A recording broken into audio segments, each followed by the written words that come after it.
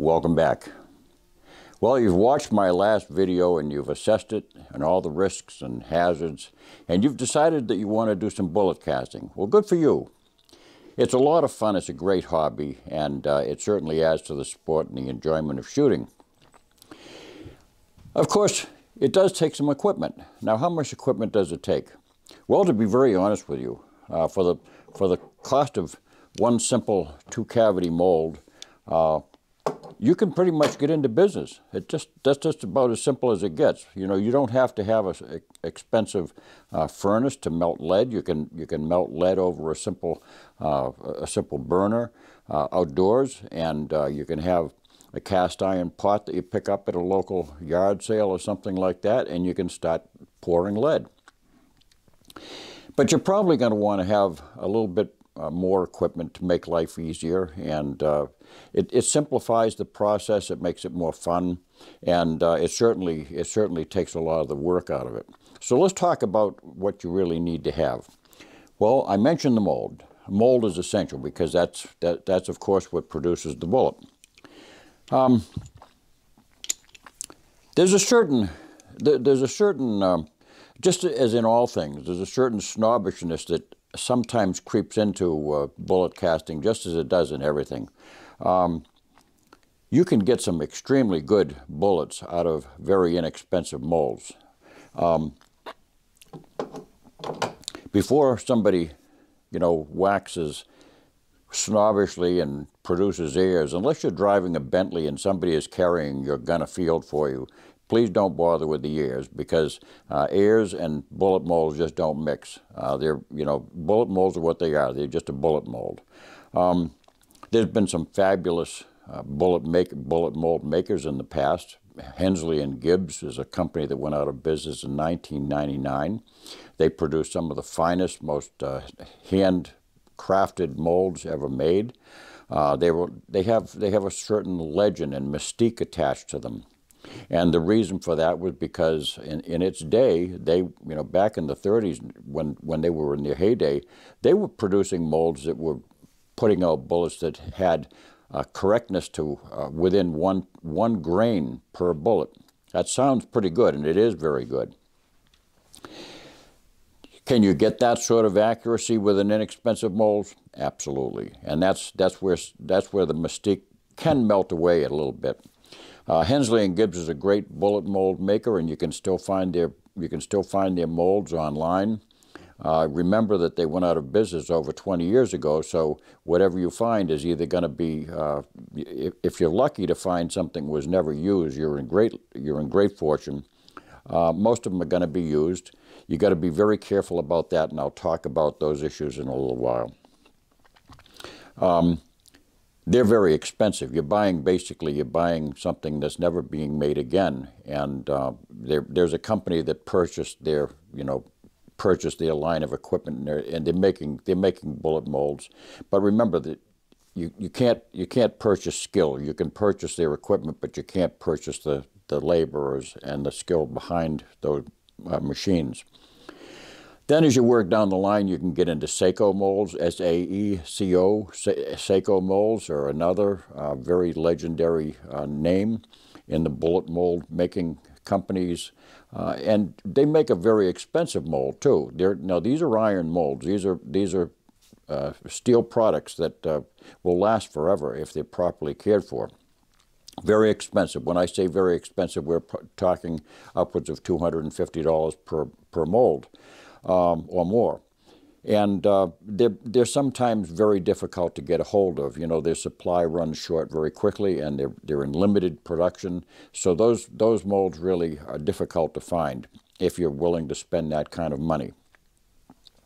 Lyman has been, they've been a mold maker for many, many years. They've been making molds for well over 100 years. Perhaps back into the 1800s they were making molds under the Ideal name. They're certainly a great mold maker and very skilled craftsmen that turn them out, and nothing bad can ever be said about a Lyman mold.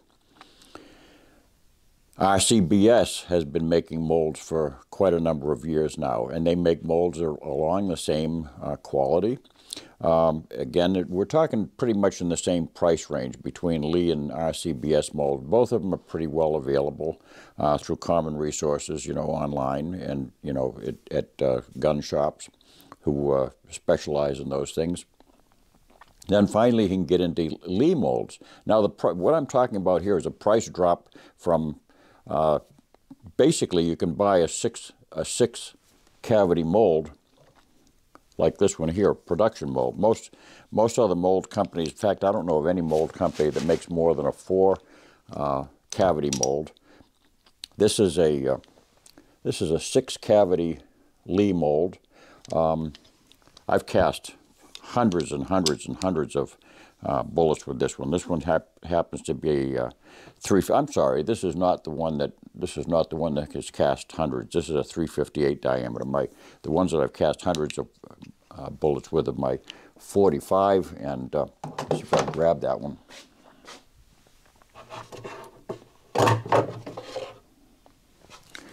This is my 45 mold.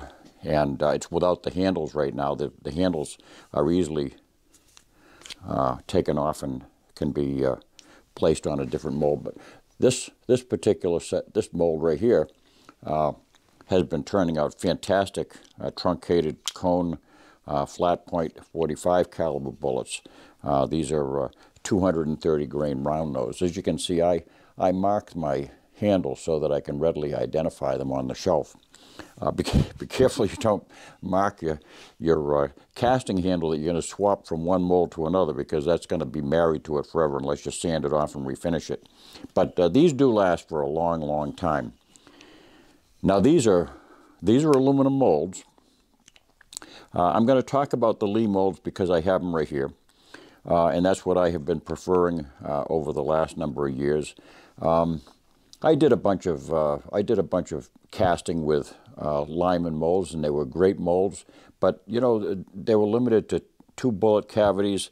There were issues with trying to keep them from rusting, keeping them in an environment like a basement. And where I lived previously, it was damper than this. This is a dry basement, but I lived in a house that had a fairly damp basement, and it was very difficult to keep those molds clean and protect them from corrosion. And whatever anti-corrosion products you use on them, you have to degrease them before you use the mold. Otherwise, you'll have to cast quite a number of bullets before it burns off that lubricant. Aluminum molds they're absolutely great. I love them. Aluminum molds, first of all, they're much lighter. I'm not going to handle that one too much because it doesn't have a handle to hold it together, and if it drops one side of it on the floor, then I'm cooked. These molds are much lighter, naturally being aluminum. There's a fatigue factor involved, with handling these molds over a long period of time. And I told you, don't sit there for hours and hours casting, because you're gonna get sick eventually. And you can also get, repetitive motion disease, and then you end up with, carpal tunnel syndrome and things like that. So all those issues, you got to be careful, because you can get into a production mentality, and it basically exceeds the fun level.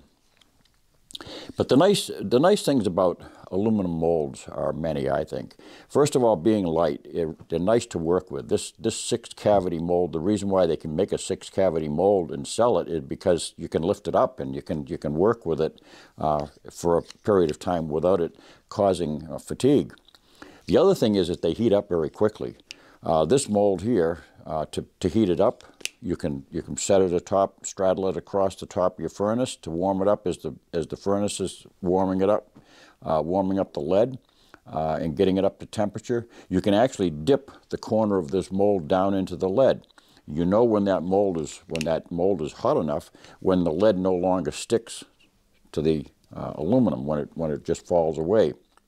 Then you know you've got a pretty close to working temperature. They're also beautifully machined. Now I can take 6 bullets out of this mold, out of any of my 6 cavity molds, and measure every single one of them, and they're all going to measure within a half a 10,000ths, a half a thousandths rather, of one another. So, you know, this particular mold here, 358, I just measured up, so I could speak with authority on this. I just measured up a bunch of these 358 diameter 200 grain bullets. Now when I say 358, that's nominal, because that's the diameter you want to have to shoot out of a 35 caliber rifle, like a, you know, like a 35 Remington, because you want to resize those down 1/1000th of an inch in order to uniformly make them to 358. So those are, it's nominally a 358 die. It produces bullets that are 359. So 1/1000th greater, which you put through your bullet sizing die, and that uniformly sizes them all to be exactly the same. But these are so close that you really don't need to size them. These would be 1/1000ths over, and with lubricant on them, you'd have no problem firing these bullets whatsoever. They come out 359 to 359 and a half. That's how close they come out every single time. And you know, that's the variation. There's a half a thousandth variation only in each of these cavities, and that means that they are 359. So that's a fabulously consistent level. The other thing I did too was, I'll dig out the numbers here. I wrote down I took 14 bullets at random. I just stuck my hand in there and I grabbed 14 bullets. And what I did was I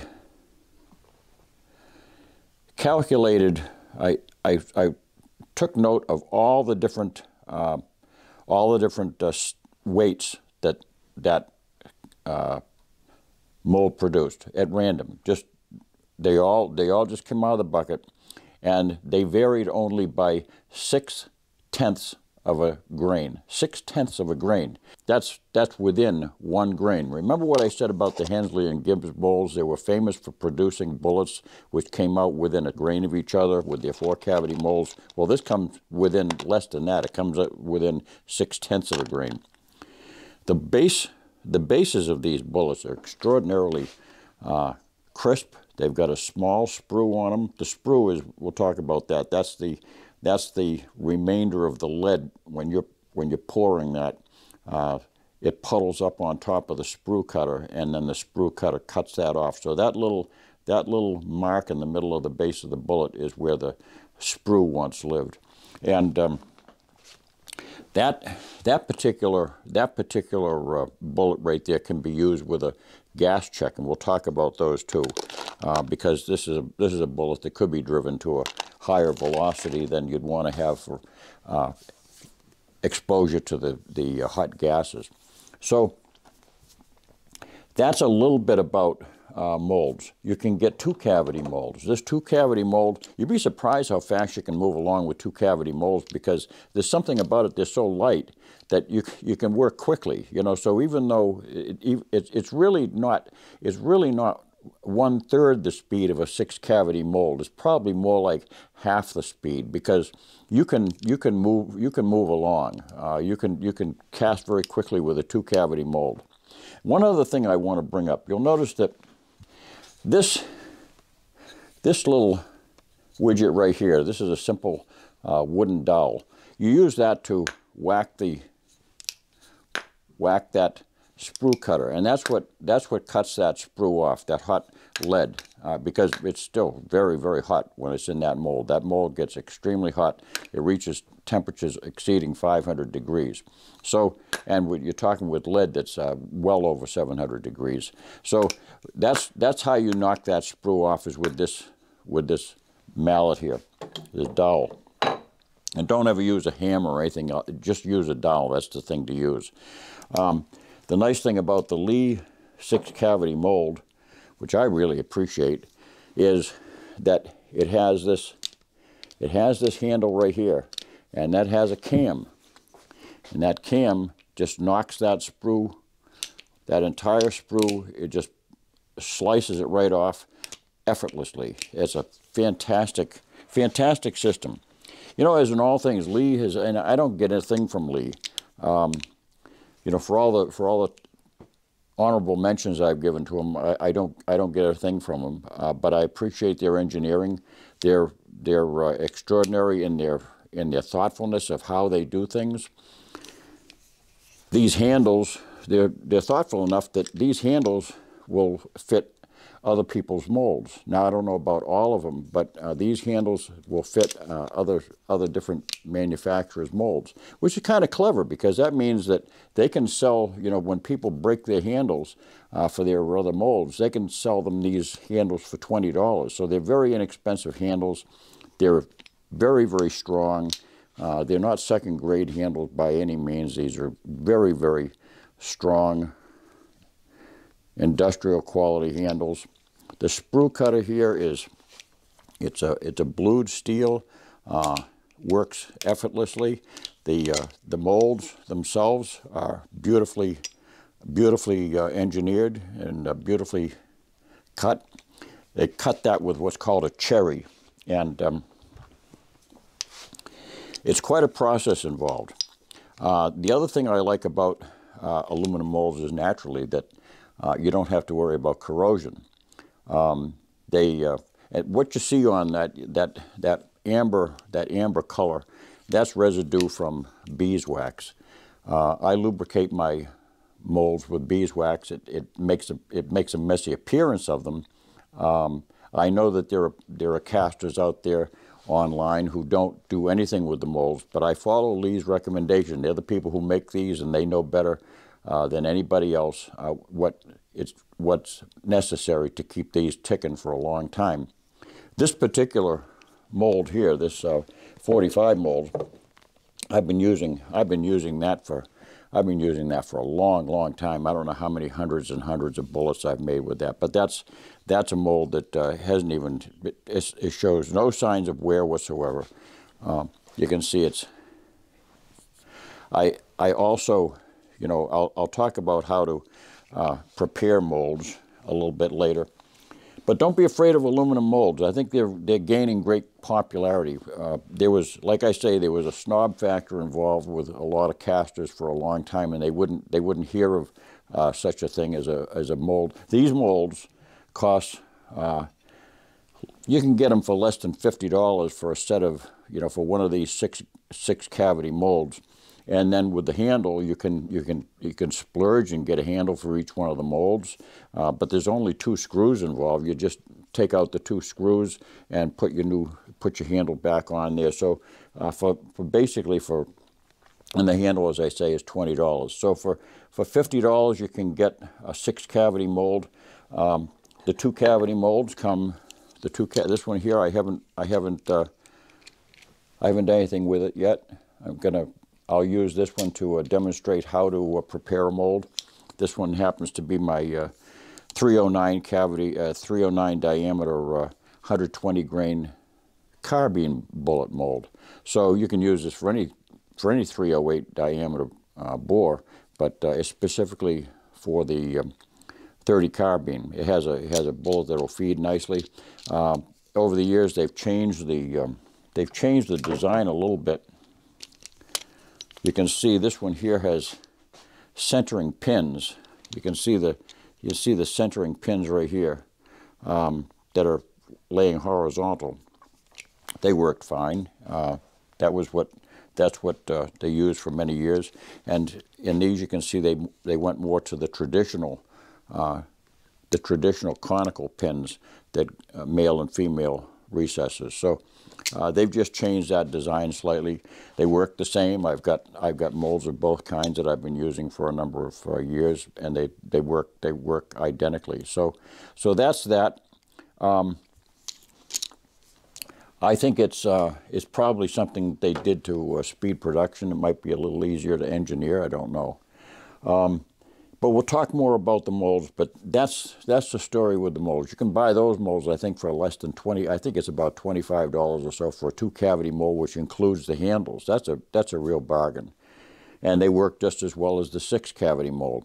I think the 6-cavity mold is the way to go for me. For most people, they'll find that, you know, for just another $25, you've got a mold that does 3 times as much work.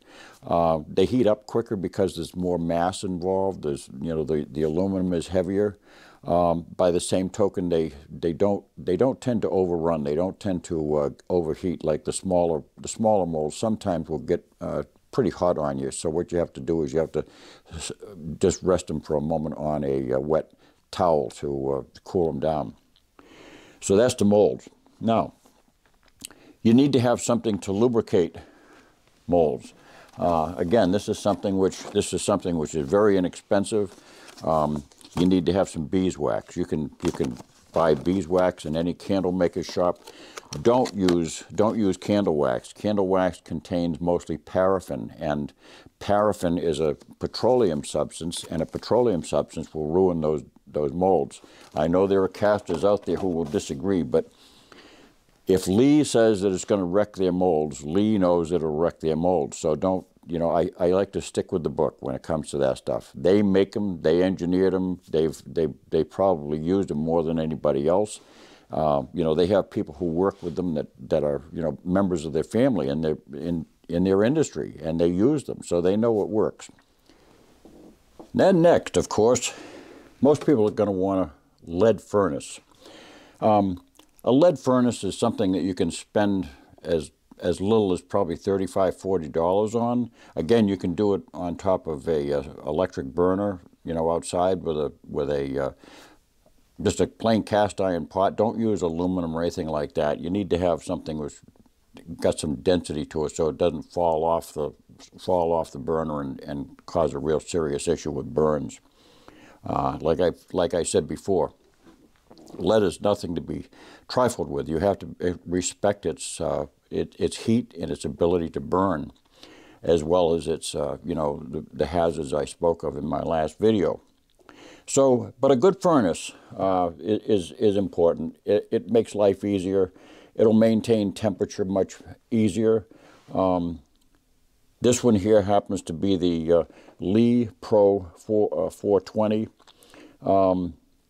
The 20 means that it's a 20-pounder. So nominally this will hold 20 pounds of lead. It's a great pot. I've been using this one for a number of years now, and it just works flawlessly. I've never had a problem with it. It takes about 30 minutes, 35 minutes to fully heat and bring the lead to a working state. It'll melt a lot sooner than that, but you want to get the temperature up to about 750, 780 degrees in order to get some good bullets going. And, you know, you don't have to worry about, again, some of the snobbishness comes in.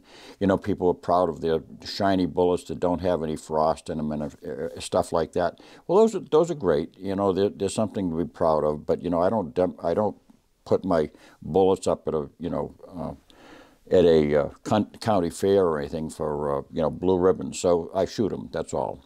And frosty bullets actually work better because the Lee lubrication tends to stick better and adhere more uniformly with the frosted bullets than it does with a very shiny, pretty bullet.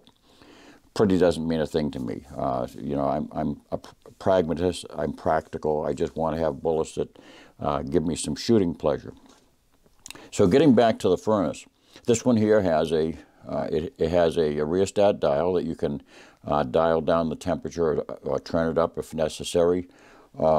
Turning down tends to be the thing you need to do because the lead will tend to it'll tend to rise up in temperature, because what you're doing is you're working with the same size heating element, but at the same time the density of the lead is dropping, so it's heating up more readily, more quickly, and it tends to overrun and get a little bit hotter. So another good thing to have is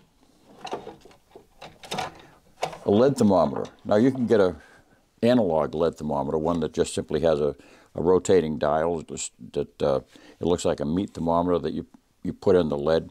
Those work great. Believe it or not, for less money, you can get one of these Lyman molds that has the thermistor that goes in, and this will maintain a constant readout of your temperature as you go along. So when you see that temperature rising beyond your desired point, or if it's dropping below your desired point, you can immediately turn this on. And you can, when you turn that dial, you can hear the element humming a little bit, so you know that your thermostat has hit the point where it's heating up again. So you can monitor it also by ear. So if it's turning on too much, you can just knock it down a half a notch or so. So that's a good combination to have. Now this particular pot, I think it runs for less than $75. I'm not sure of the price. You can check all these things out. And as time goes on, this video is going to negate that anyway, because this is going to prices are always going to increase with our inflation. This one has a bottom pour spout. I really recommend a bottom pour spout, because as you're working, that mold sits right underneath, and I'll show you this as we go along when we start to actually cast bullets. But it sits on the guide, and you just ride that back as you lift up your handle, and it fills those bullet holes, and it creates a continuous sprue along the top, and you wait about 8 or 10 seconds for that sprue to harden. You can watch it harden right before your eyes.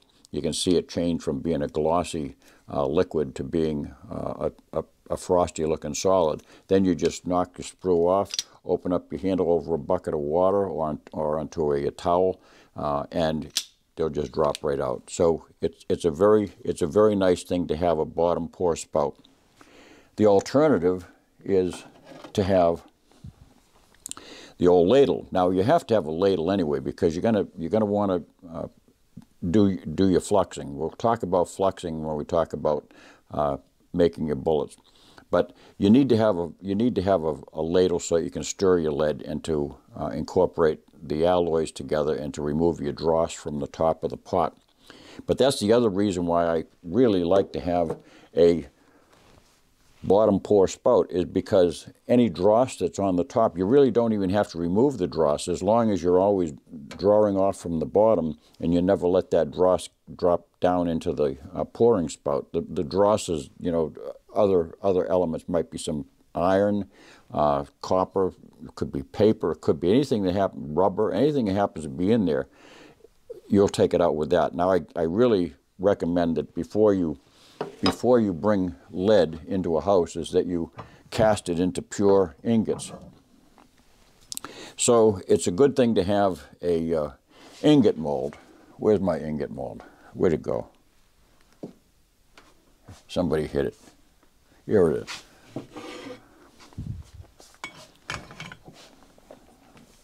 You can get these from Lyman or from Lee. Lee has them so that they're 1 pounders and half pounders, which is kind of nice, because sometimes you don't have enough room to put it in a full, a full pound. So it's nice to just have the half pounders that you can break off. All you have to do is just put these in a vise and just bend them off, and they'll break. Or you don't necessarily have to fill them all the way to the top. I tend to fill the mold right to the top, and it produces one solid ingot.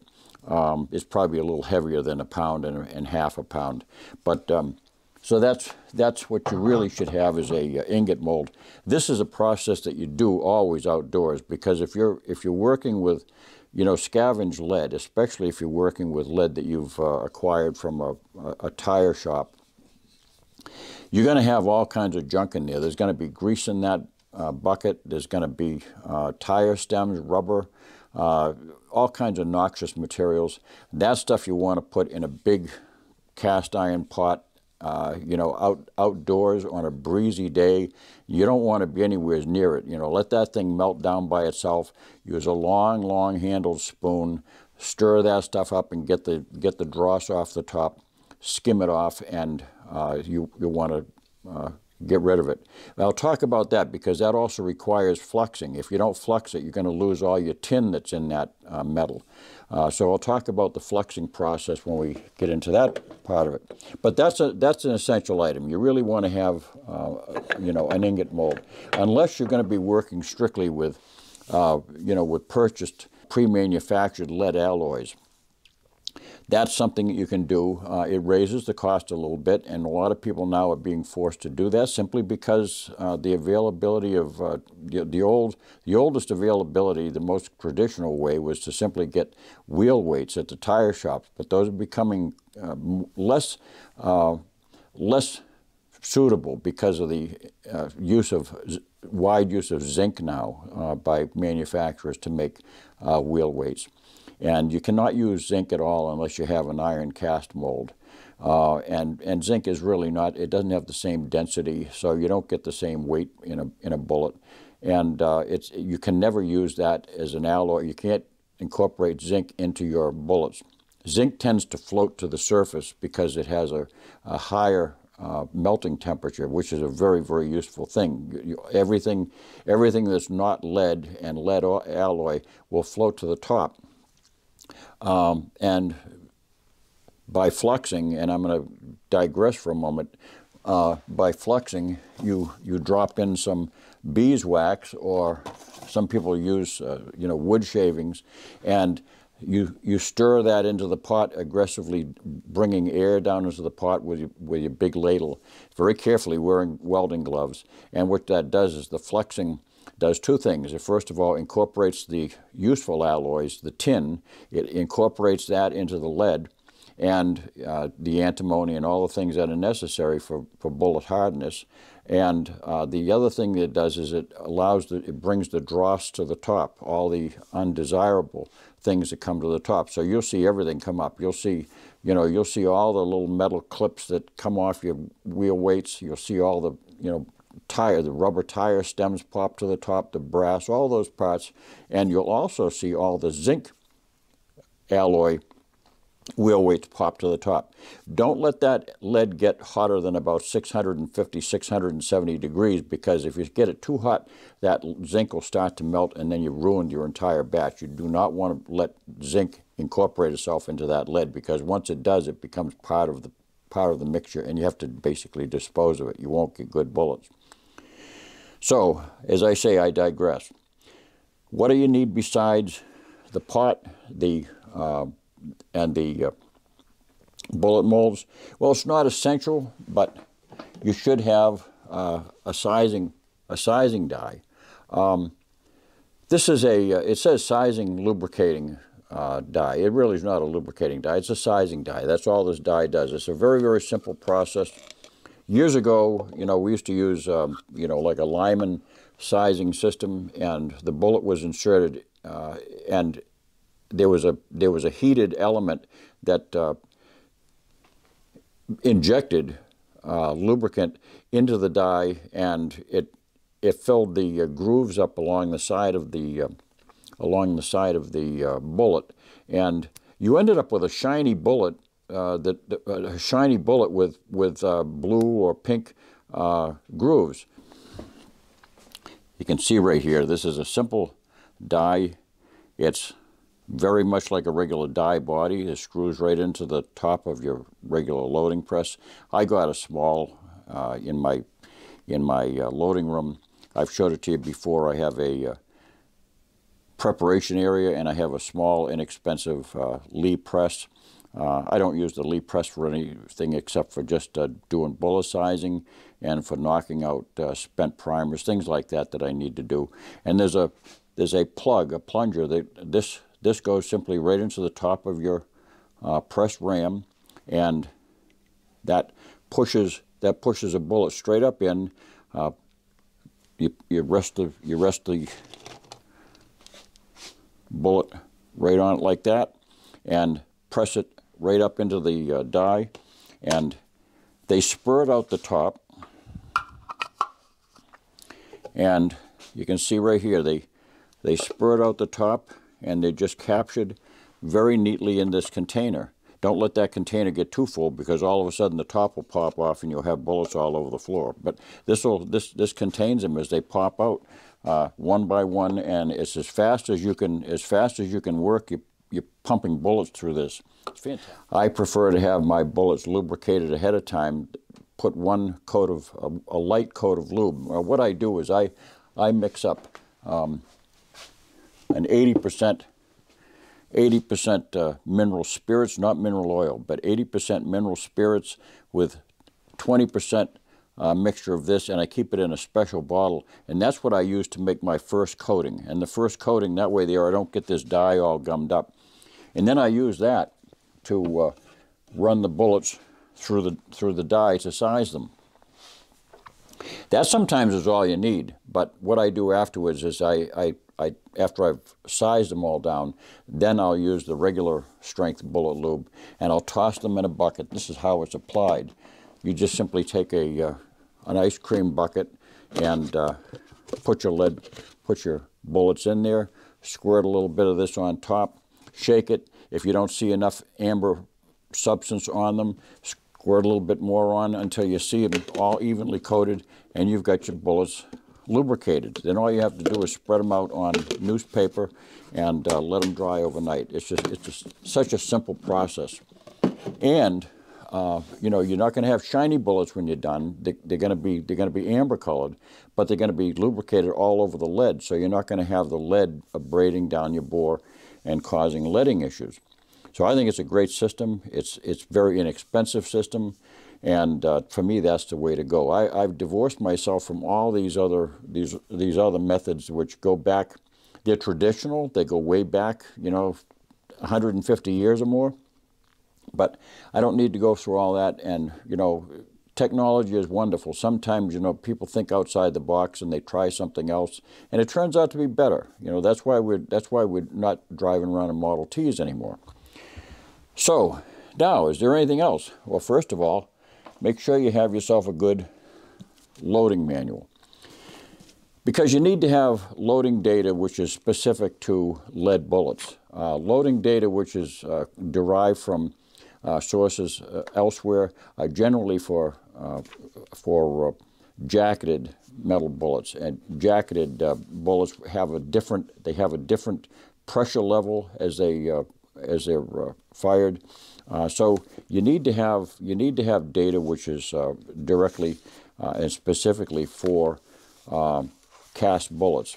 It'll say lead bullets. So for instance, I can go right here to 9mm, and as you see right here, you got 9mm lead.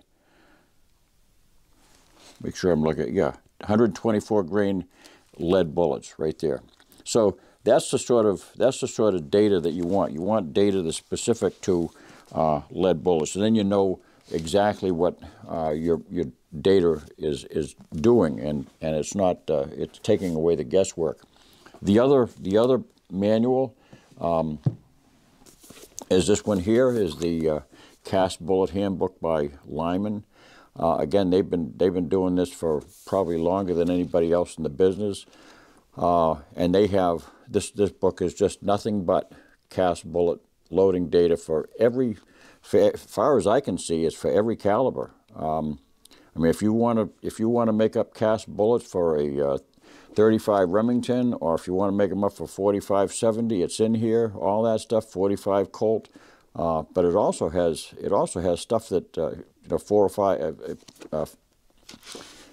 40-70 Sharps, but it even has the modern stuff in it. So if you want to cook up loads for, you know, one of your modern calibers, they're in here. And it'll give you the load data for them and what powders to use. So it's really the best manual out there. If you want to have a book that will tell it all, this is the one to have. And they do actually give load data for not all, but a lot of the Lee molds. So even if you want to load up a 460 Weatherby Magnum, if you got that sort of interest, you know, they have the data here for a Lee cast bullet for that rifle. So it's got it all. It's a really nice resource, and I think it has a lot of other information. Some of it's proprietary information, which is, I think, you know, there's a sales bent behind it. The tendency to try to sell some of their products, and there's some stuff in there that I don't entirely agree with all when it comes to cleaning and lubricating rifles. But Aside from that, the load data is great. You need to have just a bunch of other essentials. You need to have some good. I prefer to just get inexpensive welder's gloves. They protect your hands from any splashing of lead, because you will splash some lead occasionally. It's just inevitable. You're working with a liquid substance, and it's impossible to avoid having lead spilt on you. So, that's going to protect you from having a serious burn on your hand that will leave a scar. The thermometer I spoke of, and as I said in the last video, make sure that you get rid of those gloves after 2 or 3 sessions. Not 2 or 3 sessions. You can get probably 3 or 4 sessions. But after that, if they're a long session, you want to get rid of them and toss them. And they're cheap. They're only like $3.50 where I buy them.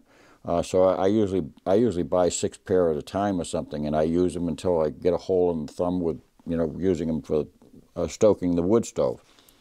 Have yourself a good sponge, and you should have that. You should have that soaking with. You could pretty soaked with some fresh water. Have that available, because that's something that you can use to clean up quickly cool down any spilt lead or something like that. And if you've got a lead puddle, you can hit that with it, and that'll cool it off immediately. So that's a good thing to have. And you can also use that. I really recommend, after you get done doing all your casting, is to wipe your bench down and then clean this with some detergent. And then you can use that to always keep your bench clean, so you don't have lead dust. This will pick up your lead dust. And just be careful constantly what you're doing with lead. You need to have a trash can to put your dross in. So just a plain old tomato can is fine. A big soup can that works for that. And when you're done, after a couple of sessions, you can just get rid of this and dump it. This contains just basically, it looks like ash in the bottom, and that's basically all it is. It's just there's whatever corrupt material is in that pot when it's brought up to temperature. And even if you're using pure, cast ingots, you're going to get some dross from it, because there's always some that doesn't get taken out when you're making your ingots. So always have that on hand. And I mentioned beeswax. Get some beeswax. You can buy it sometimes at health food stores and places like that. Do not use paraffin. Paraffin is something that will completely gum up your molds. Don't use candles, please.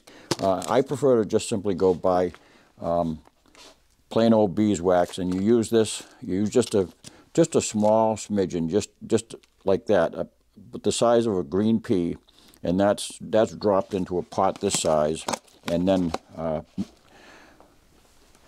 stirred in, and that will bring all your dross to the top, and that will mix in your tin. So those are some of the essentials. Some of the non-essentials to have.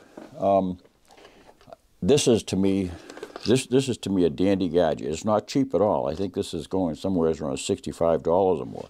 But this is a lead hardness testing kit.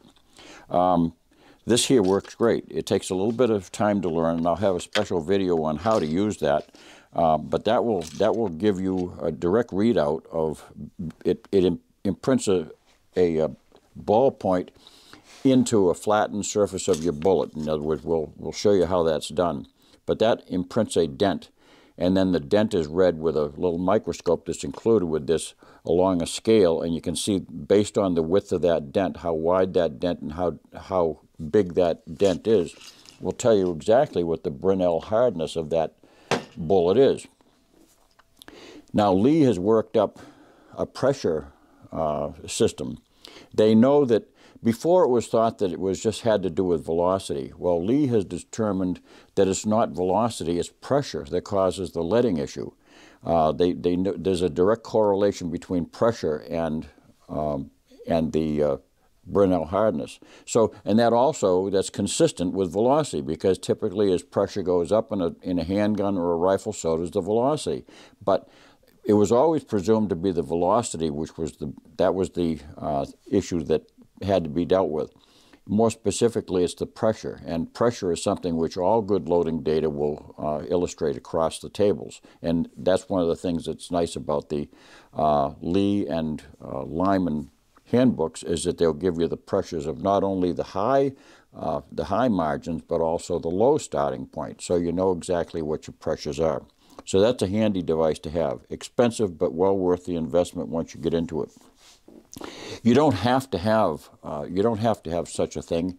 For many, many years, I was casting lead simply by guessing by Gorey. You'd get a bunch of wheel weights, and you followed the old Lyman number 2 formula for making Lyman number 2 alloy by mixing a certain amount of tin into it and things like that. But the problem is that over the years, lead wheel weights became less specific in what their makeup was. So the alloy tended to drift a little bit softer and harder, and you didn't know exactly what you're dealing with. But you can find out your relative hardness by taking two. If you have a bullet that works well, for one thing, if you're leading, you have to add more tin or antimony. Now, tin can only harden to a certain point. Once you get it beyond 3%, 3.5%, you're not going to get any harder with adding tin. What tin does, and I'll talk about this more specifically, what tin does is helps fill the mold out and create a more perfect bullet and fills out all the cavities in the mold. Antimony is the thing which really hardens. Now, this super hard is basically, it's antimony. It's a very, very high concentration of antimony, which Rotometals has alloyed into a lead bar. It's extremely hard. I mean, to saw this thing is a bear. I got to the point where I just hold it with my gloves into the pot until it melts off. I have some witness marks here sawn into the side, so I just melt it off until it melts down to a half or one of those witness marks, and then I know that I've got a certain amount for my lead pot to harden those bullets. So that's how I do it. What I sometimes have done in the past, and I haven't bothered yet, is I take that and I'll actually cast up a bunch of bullets. You don't have to cast very special bullets. You just simply cast up a bunch of bullets and put them into a container, and you can use those bullets like pills. If you need to bring up your hardness, you can place one or two into your molten pot. So that's another way people sometimes add tin or antimony, is by having specially marked containers. That this one contains tin, this one contains antimony. Now that's not 100% antimony. That means that's a percentage. So it's like 50% antimony. And the reason why it's cast into that super hard is because you cannot actually melt antimony unless you bring up the temperature around 1100 degrees, which most furnaces, you don't want to be working your furnace that hard. The other way to determine the relative hardness, if you have a new batch of bullets and you want to see if it's up to the hardness of the bullets that were working, is you take the bullet of known density, mark it with a magic marker so you don't get them mixed up, but take your bullet of known hardness, even if it's too soft, you take that one, and then your new one, and then you put them base to base like this, and when you put them base to base, then you put the points in between the vice jaws of a bench vise, and you squeeze them together. The softer bullet will yield, and then you'll know which is the harder and which is the softer. So it doesn't tell you the Brinell hardness, but it'll certainly tell you which bullet is working the harder or the softer, depending on which way you want to go. So that's how you do that. So we're getting too much into the mechanics of it. I wanted to just show you the essentials. We've talked about the molds, the handles, what sort of materials you can get. Remember, you get the iron molds and you get the aluminum molds. I vastly prefer the aluminum molds simply because they're a lot more cost effective. They produce fabulous bullets, you know, and they just work well. I love this. I love this special. Here's Benny. Here's my buddy. Oh, he's got a cookie too. Mommy must have given you a cookie, huh? He came down to show me his cookie. He's a character. So, but I like this system. It works, and they produce beautiful bullets. Showed you the various accessories that you have to have. It's a good thing to have a steel tray, and naturally you have to have you should have a cotton towel. Don't use anything synthetic around lead because it's going to melt. But you need to have a good you know, cotton dish towel folded up. You can fold up one or two of those, and you can drop your sprue on that. Your sprue needs to be your sprue is what is cut off the top of your bullets. That has to be clipped off, and before you drop your bullets into you can either drop them into a bath like I do, or you can drop them onto a different towel. So you drop your sprue onto one towel, drop your bullets onto the other towel, and you go right back to business with your mold. So that's all you really have to have.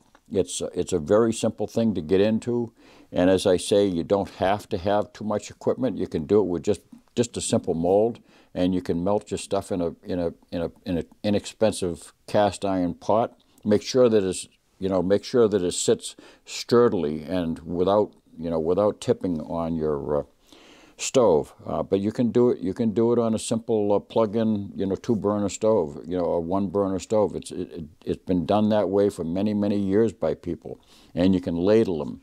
Ladling them is kind of a chore.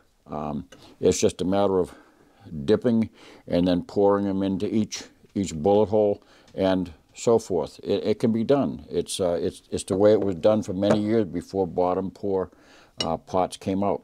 But there's a difference in price between a bottom pour, this large bottom pour pot, and their smallest ladling pot is only about $35 or $40. It's not a big deal. And the other pot, I think the smallest one only holds 5 pounds. So you'll go through 5 pounds of lead pretty quickly if you're the average caster. So that's it. Thanks for watching. Don't forget to subscribe, and God bless.